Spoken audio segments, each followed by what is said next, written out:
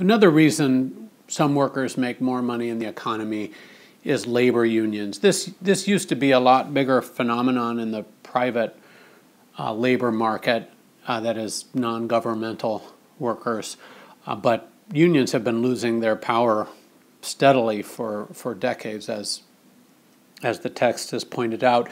Public employee unions, teachers unions, government employees still hold a lot of strength and have certainly used that strength to get higher pay and better working conditions.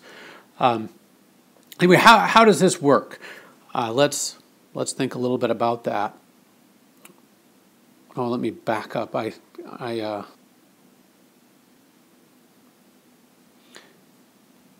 see I started at my last slide. I gave it away. All right, labor unions. Let's talk a little bit about that. The way we think about labor unions can be captured in the following example, just straight from the text.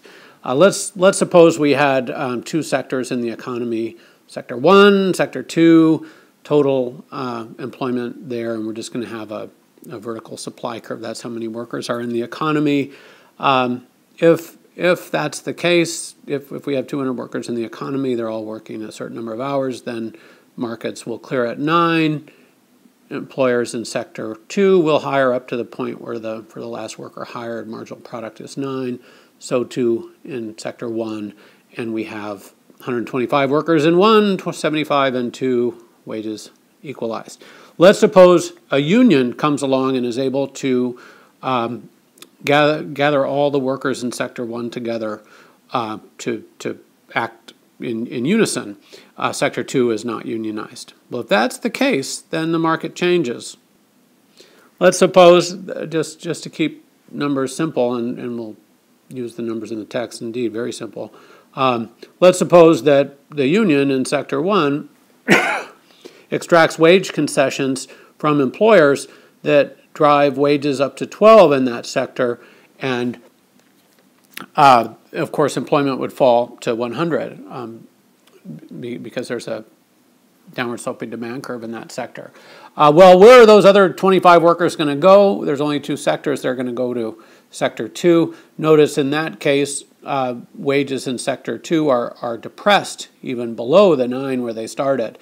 So this union phenomenon raises wages in Sector 1, making those worker wages higher, and depresses them in Sector 2. And that's a simplified view of how unions work. Now, this does create a puzzle for economists analyzing labor markets. I'm going to turn to the next slide.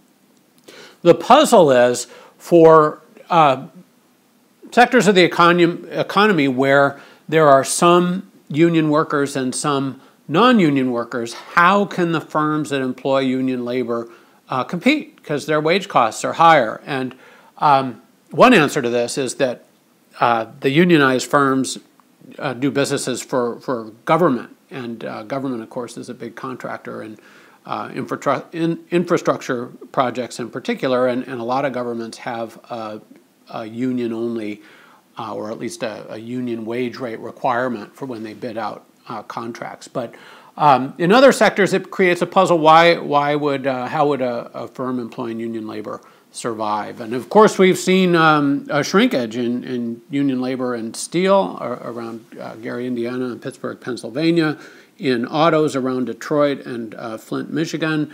The steel is now made increasingly elsewhere. There are mini mills all around the country, but also China and Korea and elsewhere. Autos even made in the U.S. There's a lot of non-union plants now in the Southeast, so-called right-to-work states. But anyway, that economic naturalist presents just a little bit of evidence on this point, and what Frank captures in that discussion is the fact that in unionized sectors, the wage differences aren't as dramatic as depicted in that previous slide, because unions tend to employ the more skilled workers. Both they have senior workers, but also the union requires certification that brings about a higher skill level in union workers. So really that wage premium for union membership isn't so much reflecting the bargaining power of the union as it is the higher skill level of the union worker. And then, that explains some of the practice. There's another school of thought that suggests that union, in increasing the level of employment